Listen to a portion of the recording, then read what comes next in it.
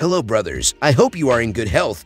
Recently, spy shots of the new Transalp is posted on Switzerland media, Actumoto.ch. It was a coincidence that the vehicle was caught when the Actumoto team participating in the Hard Alpine Tour which was held in Italy. The vehicle is clearly a new model, not the Transalp that has existed so far. There is no doubt that this is the new Transalp that is being talked about. So let's check this out.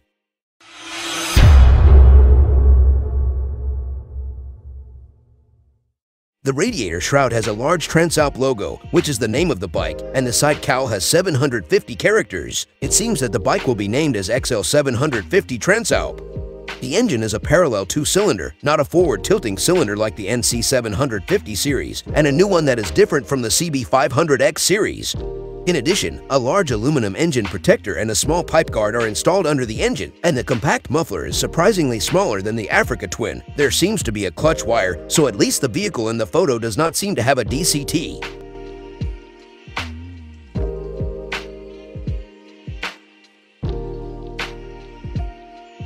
Meanwhile, the wheel size will be 21 inches at the front and 18 or 17 inches at the rear.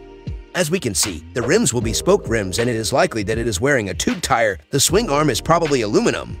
In addition, the front brake is a double disc and the caliper looks like an axial mount with two calipers, while the suspension stroke is not as long as that of a full-fledged off-roader, but it should be around 180 to 200 millimeters, which allows you to drive long distances without worrying about rough roads.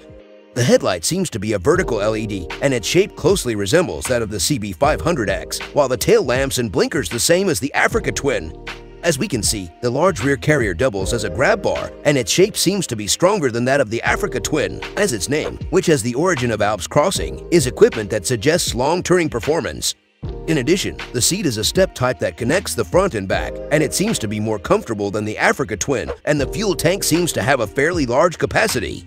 The riding position is upright, and knuckle guards are standard equipment, and the slightly standing screen seems to be highly windproof. Stay healthy, brothers. Hope you enjoyed this video.